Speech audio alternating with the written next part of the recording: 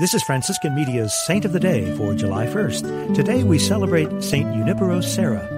Born in Spain's island of Mallorca in 1713, Serra took the name of Saint Francis' childlike companion, Brother Juniper, when he entered the Franciscan Order.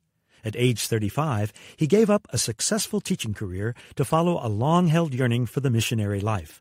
Serra and a companion walked the 250 miles from Veracruz to Mexico City.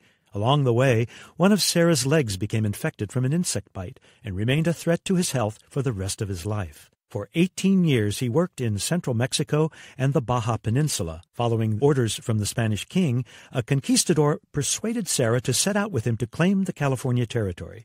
In 1769, after a 900-mile journey, Serra established the first of 9 California missions at San Diego. Serra brought the Native Americans the gift of faith and a decent standard of living, winning their love. He died in 1784 and was buried at Carmel's Mission San Carlo Borromeo, one of the missions he founded. Since 1931, a statue of Junipero Serra has represented the state of California in the U.S. Capitol. Beatified in 1988, Serra was canonized by Pope Francis during the Pope's 2015 visit to Washington, D.C.